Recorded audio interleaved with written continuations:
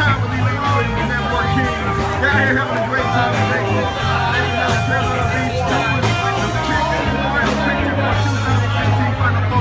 With film friends and film family, having a great time here today, folks. So I want y'all to know, definitely check them out.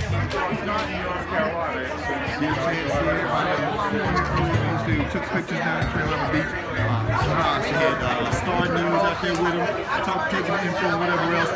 Right here, one of the coordinators. We got Wesley Howard right here, sir. How you doing today, sir? How you doing?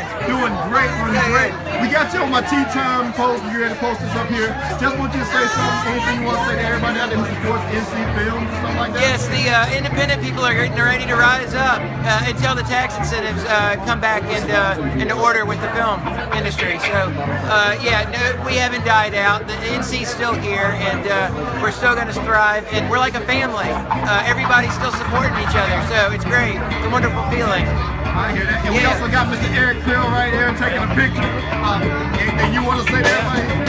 Rick Hill, independent film. We're going to do it. We can do stuff Hollywood can't do. We can do it better. We got the people. We got the talent. We don't need your incentives. We got Gary. We got Hart.